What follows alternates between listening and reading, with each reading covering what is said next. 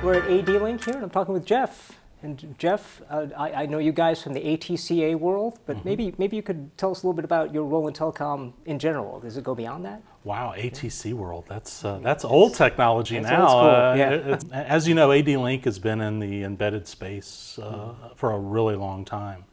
And actually, we've expanded a lot of our programs into more platform-oriented businesses. ATCA was a start, but we're also doing key platforms for NFV and SDN, appliance-based platforms that are all considered next-gen from ATCA. As you know, the telecom environment, the networking world needs the next generation of backplane technologies, new silicon technologies, mainly for infrastructure around clouds. Both from a data center and also from an edge. How different is the cloud, are the cloud requirements? When you talk about things like backplanes, those kinds of things, is the cloud much different from what we think of as a regular network? So if you think of how ATCA over the generations, you went from a 10 gig backplane to a 40 gig. Now there's 100 gig, now there's 400 gig. Now there's a lot of different capabilities that are being required, mainly driven by applications that are running into a virtualized manner, such as security-based programs that need lots of horsepower, lots of speed, because these are considered bump in the wire. So if you have all of these different routing capabilities and security capabilities all throughout that whole chain of applications, it's going to slow it down. So the technology has to be about speed, it has to be around feed, and it has to be about usability. I've seen you guys are doing work with the Open Compute Project, which seems like a pretty natural fit. Can you talk a little bit about what you're doing there? We joined about a year and a half ago, really focused on the carrier grade capabilities of OCP. So if you think of OCP from a data center environment that was really driven by the Facebooks, the Googles, Bank of Americas, the operators, the service providers are looking at that type of infrastructure and saying this is great because it's an open architecture, number one, so it enables multiple vendors to play in that space.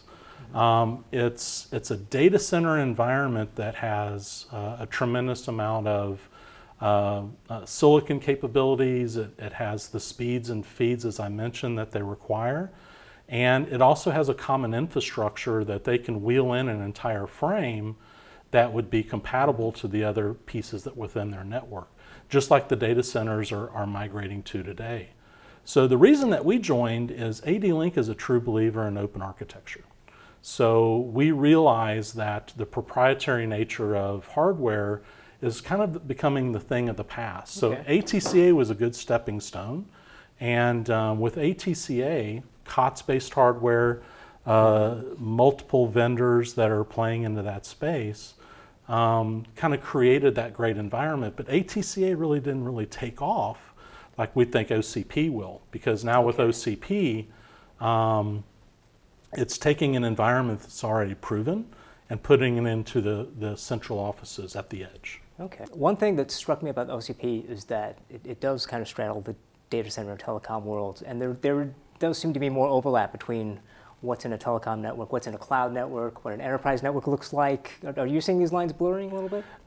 We are definitely seeing a convergence of all these networks. Okay. And if you look at it from a service provider's perspective, they're trying to do two major things. One is to optimize their networks, to get into a mode of operation which is much easier for them to deploy new services, and also to manage their network. And that's just some of the key low-level assets of NFV and SDN. They don't want to just be a pipe. They want to actually add services to all their customer base. And by doing that, that NFV and SDN architecture using OCP gives them that type of form factor because it's all open architecture. I can buy a sled from vendor A or vendor B and it'll fit into this shelf perfectly. Especially with OCP because it's getting into the data centers, now it's getting into the central offices. Although the architecture is a little bit differently, but the sleds themselves, you know, they're going to be considered OCP generic or OCP accepted that they'll be able to fit in each individual device. It's that frame infrastructure that's a little bit different. You know, looking at NFV, it's a carrier construct, right? The carriers came up with the whole concept, but is that the kind of thing that could be applied in other kinds of networks? Does it have a place anywhere else? NFV, if we look at NFV today, if we take a snapshot, we're primarily into proof of concept and trials. Okay. Yeah. Ensuring, because we are talking about public networks here, so we want to make sure everything is working, not just within an internal network, but between networks. Okay, fine, sure. We can do that. We want to have there's no such thing as Dalton anymore. We want to make sure we can text my friend. Right. So with an NFV, once that NFV infrastructure is up and running, we see other industries saying this is a great environment. This this LTE network or this upcoming 5G network kind of fits our space from a private world or an enterprise world better. Okay. So why do I want to recreate the wheel and create an infrastructure that's already proven in the industry? And oh, by the way, it's an open architecture, both from a hardware and software that's standards-based and I can implement in my enterprise space. So when you look at other industries that might want to use NFV or that might be interested in the architecture, who do you have in mind? Yeah, banking, healthcare could be one, but what we are starting to see a big migration on improved technology, especially in communications, is the military. Not just the U.S. military, but global military in general. Okay. And if you think of what they term command and control, basically that's communications, is having the ability for troops, machines, all talking together. It sounds a lot like what our telephone networks are. So it's hardened, it's private within that network, I can't break into the network elements, and they like that. And not to mention, it's off-the-shelf hardware. So it's proven technology, lots of vendors out there that play in that space, both from a hardware and software perspective. And it has the speeds and feeds that they really need to transport video, data, and voice, especially in warfare or in non-warfare areas.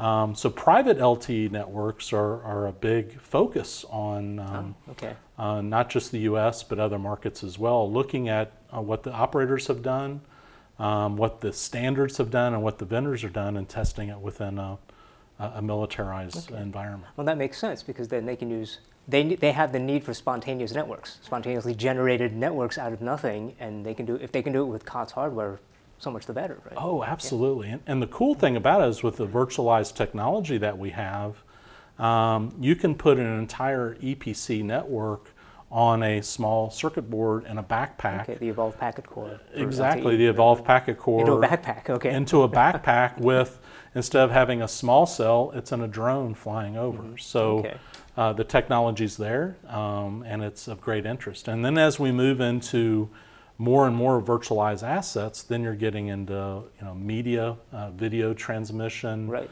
Yeah. You're getting in additional services that their operators are looking at that the military can use as well. And now our friends in the service are using smartphones versus this big walkie-talkie or whatever. So great value that we're seeing from cross-pollination between all of these different technologies. Oh, great. You have to admit the big walkie-talkie is cool. It is cool. It is absolutely cool. So at Light Reading, obviously we care about the Internet of Things, right? It's the big topic. And I would imagine you guys have a role to play in MEC, in the mobile edge computing, or I guess it's now called multi-access edge computing. What have you got going on there? So we've been part of the MEC at&t standards committee for a while now. We're co-sponsoring with key companies like Intel. Saguna is another great company, software company that we've partnered with that offers MEC middleware attributes. And we really see the edge as the key benefit of the transitioning into 5G networks. So if you think of really the low-level attributes of 5G, it's really about I want it faster. I want these big pipes now coming to my device. And I'm also adding more and more devices to my network, IoT-based devices or smartphones, smart devices to manage everything known to mankind. So with that, you can't do all that in a cloud. Right. Mainly, everything has to be distributed, right? The smarts have to go everywhere now. Right? Exactly. Edge computing, to us, and I think a lot of our partners as well, is critical to that 5G transition because now your latency is lower, you've got more horsepower at the edge. And by the way, we define edge as anything that's outside the data center.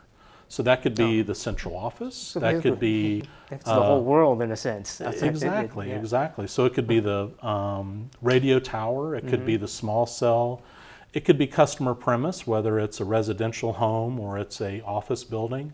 That is what we kind of consider the edge. And what we've done, working with the at&t groups and our partners and us as a manufacturing, we've created reusable components and reusable platforms that can meet all the way from customer premise to the central office. And with OCP, now even into the data center with hyper-converged infrastructure. Interesting. So you have one platform that, if I heard you say this, if I heard you right, you have one platform that fits the data center, but also the edge, meaning the rest of the world that that isn't the data center. It's basically a universal thing. Exactly. But we also realize, you know, in the space of edge computing, that a lot of the applications that are going to be fitting on these edge devices are fairly niche-y based products, you know, security-based products, firewall products, these things that need very low latency, high compute power, lots of I/O.